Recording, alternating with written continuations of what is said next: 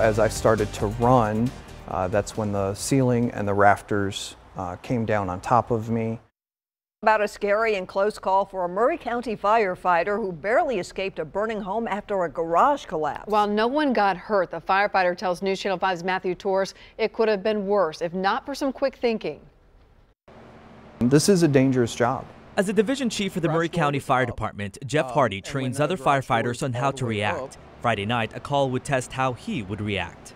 This is the closest call I've ever had in 15 years. He and his wife were on their way to a work banquet when duty called. A house on Tyndall Lane in Columbia was burning fast. This is the nozzle, and it completely burned all the plastic off of it. It was so hot and moved so quickly the team couldn't stay in long. This picture shows him by the garage door with the inferno right above him. Meanwhile, a lieutenant was yelling for him to get out. It didn't capture what happened seconds later. As I started to run, that's when the ceiling and the rafters came down on top of me. And as I ran into the garage, I kept pushing forward, trying to get out of the residence.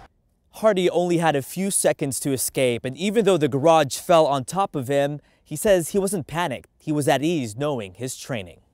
That helped me remain as calm as possible. As he found an opening to escape, the lieutenant also acted swiftly. And he saw an opening to my left, was able to reach in, grab my arm, and help guide me out and get out from underneath all the rubble. Or if we would have hesitated, the outcome could have been different.